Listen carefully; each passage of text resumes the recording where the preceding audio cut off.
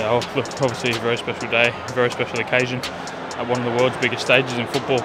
Lewis Miller, as he becomes Australia Socceroo cap number 635. Obviously I'm grateful for Graham Arnold for giving me that opportunity, and like I said, I was on for 20 minutes and it was a tough and intense 20 minutes, and I felt really confident and the boys felt confident, and look, we created a lot of chances there as well. So overall I think a very, very positive and great day for myself. Yeah.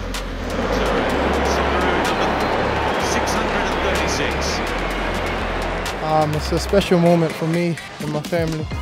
You know, growing up in the country, watching the boys at home, watching them in the World Cup as well, it just means so much to be a part of the team.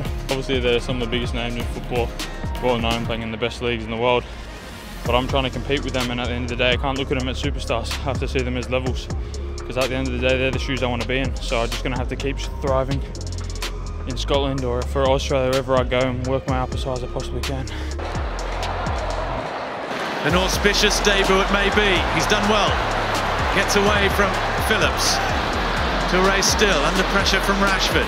How mobile now? A lot of emotions. I can't really describe the feeling. It was just joy, you know. I'm doing what I love. One of the most iconic stadiums in the world, you know, against a good England side. I just wanted to come on and play, to be honest.